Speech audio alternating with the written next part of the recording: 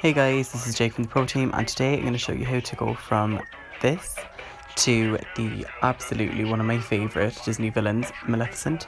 So I'm going to show you how to create the look from start to finish. I already did one side of my face, so I'm just going to do the other on camera. So first I'm taking 22 brow gel mixed with a lot of Jurlane, which is our product of the week this week, and I'm drawing a really thick, big structured brow.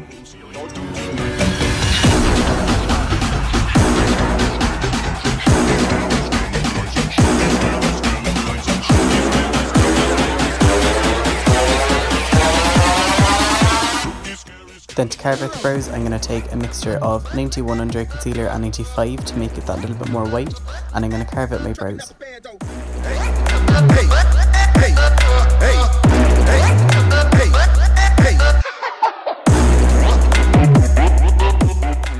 For my eyeshadow, I'm taking 325 eyeshadow, and then I'm going to buff that straight into my crease. I'm going to really build it up because I want my crease to be really deep. And I'm going to bring it down all the way to my outer corner as I'm going to be cutting it later on. Then on my outer corner I'm going to be taking some of our pitch black eyeshadow, and I'm going to be buffing that in slightly towards the crease.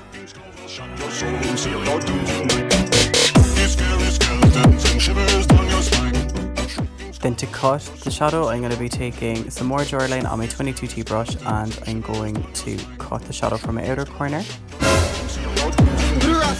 Then to clean it up even more, I'm just going to go over some more of my concealer.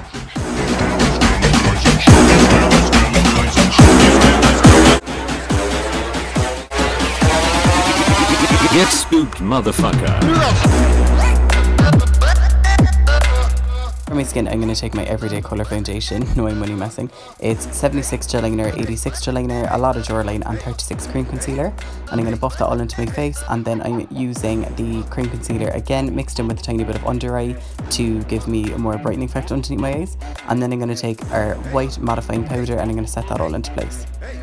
For my contour, I'm going to take olive eyeshadow mixed with pitch black from the JLo collection, and I'm going to buff that on my cheeks and around my forehead, and then I'm going to cut my cheekbones using my foundation.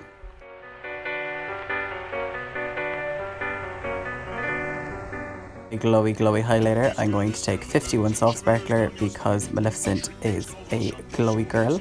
And then for my lips, I'm going to take Vamos liquid lipstick from the JLo collection, and I'm going to go over top with 04 High Gloss Lip Oil from the Call Me Ballerina collection.